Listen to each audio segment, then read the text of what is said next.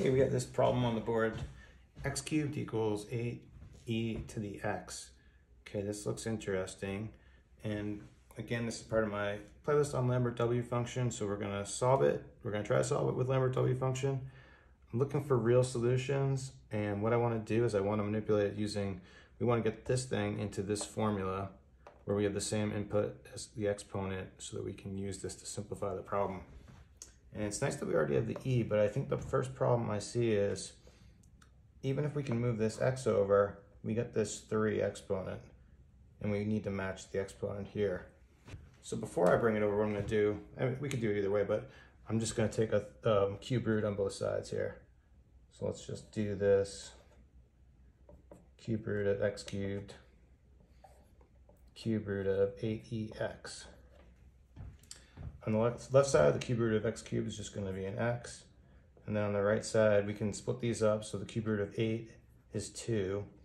And then let's just, to be clear, we'll just write this as a 1/3. So then when we distribute this, we end up with 2e 1/3 x. Then next what I'm going to do, let's divide by the right side. So let's divide by this whole thing on both sides.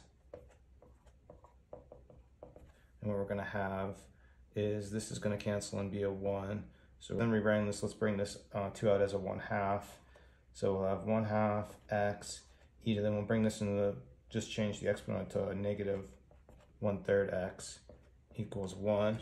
And then you can see we're getting pretty close to this format. We have our e and we've got a kind of similar input, but we need to get these to be exact. So what I need to do to make this work is I need to multiply by a minus 2/3 on both sides.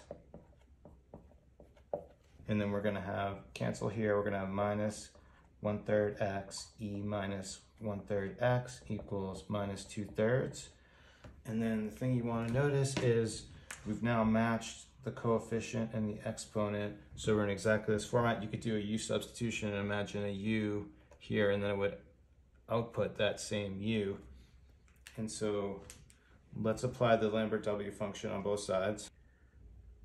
And then now reducing the left side, we just output this piece, which is the same. So this is going to be minus 1/3 x equals, we can't reduce that I know of right now.